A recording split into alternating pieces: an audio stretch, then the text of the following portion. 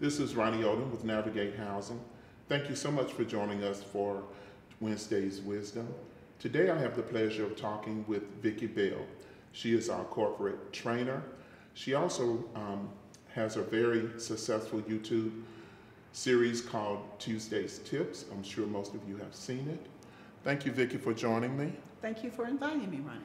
We're going to talk today about reasonable accommodation.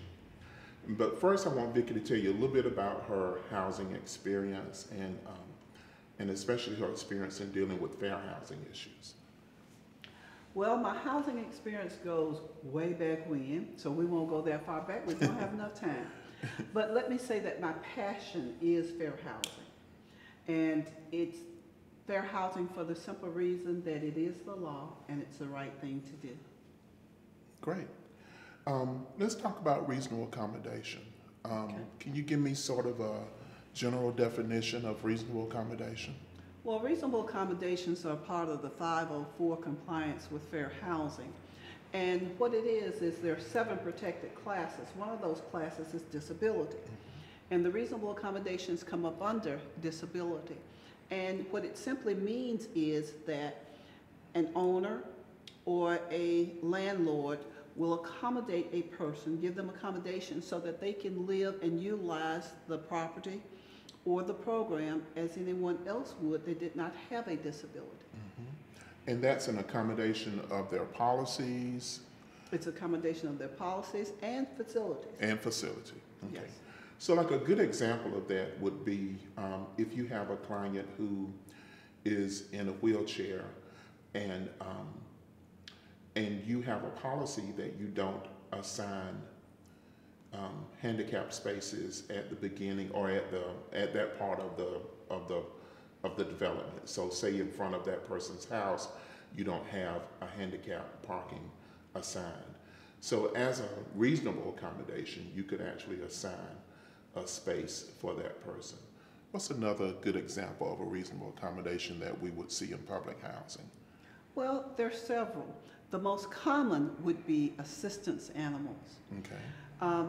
They are called assistance animals, therapy animals, service animals, but they all fall up under the same umbrella. Mm-hmm. Most owners have a policy that says no pets. Mm-hmm. These animals are not considered as pets. They have a duty. They're also called emotional support animals. Sometimes it's often it's hard to tell if a person has a disability or not. There are certain disabilities that we could see with the visible eye, such as a missing limb or a person on oxygen or in a wheelchair, as you just gave an example. But there are other disability-related issues that you can't see with the visible eye. And a doctor might say that an elderly person needs an emotional support animal because they might have dementia or it causes them to focus or makes them feel better. A lot of times the owners or management wants to say, no, you can't have one. But that's against the fair housing law.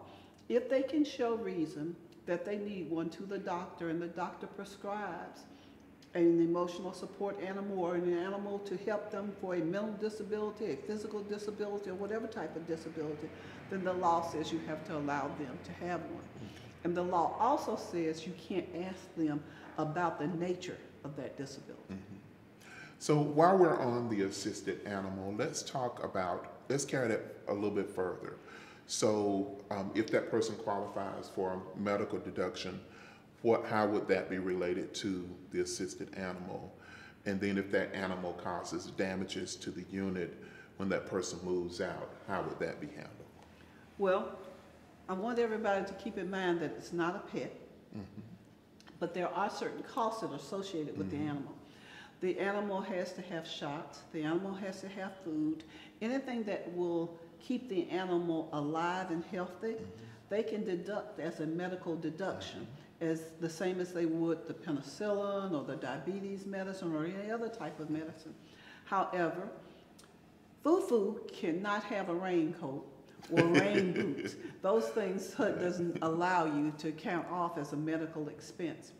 Also, remember that the animal has to be on a lease And the leash has to permit him to go into certain areas, even the common areas, but they can't just roam the property at will. Mm-hmm.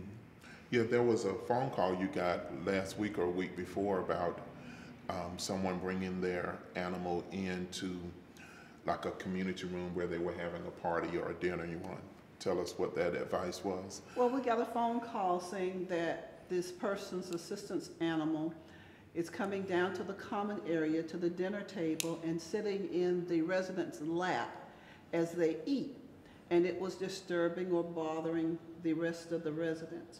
And the advice was that unless there was something that said or barred the animal from the common area, that there was nothing that management could really do unless they wanted to give another table.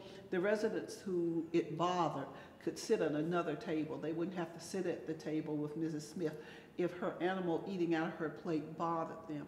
But the animal was not disturbing the peaceful enjoyment or the safety of any of the other residents, so there was no need to bar the animal from the common area. Mm-hmm. And then one thing I like to add too is that I've seen at housing authorities where someone has actually come into the office and said, I need a reasonable accommodation, I'm disabled, I need blah, blah, blah, blah, blah. And then the receptionist, who may not have had full fair housing experience or training, would say, oh, you have to put this on our form. Well, it's good to have it on your form, and it's really good and advisable to have it in writing, but you want to talk about that, whether or not just that person speaking on it is enough in the eyes of the court before you act. Well, I agree with you. It's always best to have anything in writing, if you could get it in writing.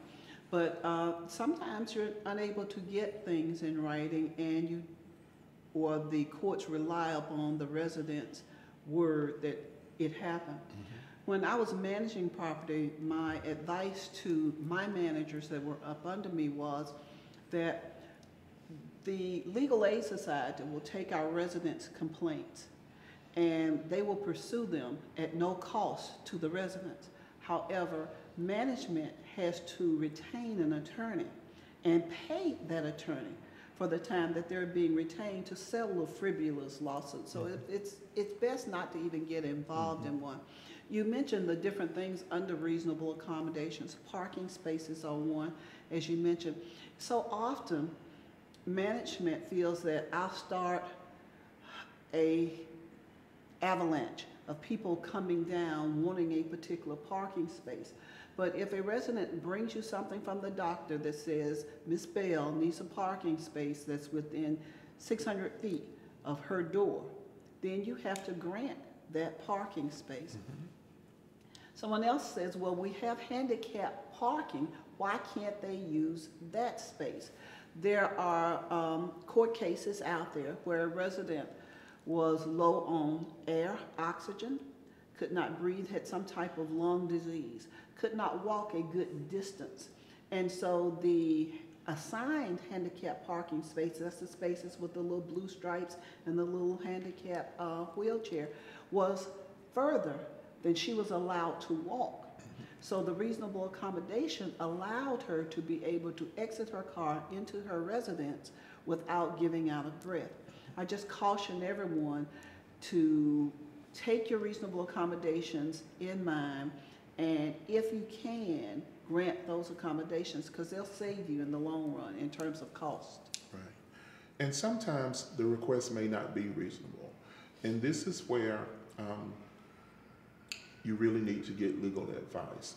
So there are a few times when things may not meet the definition. So first of all, the request has to be made for the person with either for or by the person with the disability. And it has to be related to the disability. And it cannot cause undue financial or administrative burdens. Sorry, we just had an ambulance go by. This is the real world for us. We're in downtown Birmingham. But it cannot cause an undue financial and administrative burden on the housing authority. So for example, if you have someone who came in and and said, look, I have a disability and I'm really short of breath, like Vickie just described, and I need for you guys to go grocery shopping for me every Tuesday at 3 o'clock. Well, that's unreasonable, especially if you're a small housing authority with 2 or 3 people working at the agency. So that would be an unreasonable request. But what you could do, and what you should do, is get into contact with a social service agency that will provide that kind of services for them. Vickie, thank you so much for your time today. And Vickie, I'm going to invite her back several times to talk about other fair housing issues. So thank you for joining us for Wednesday's Wisdom, and we'll see you again soon.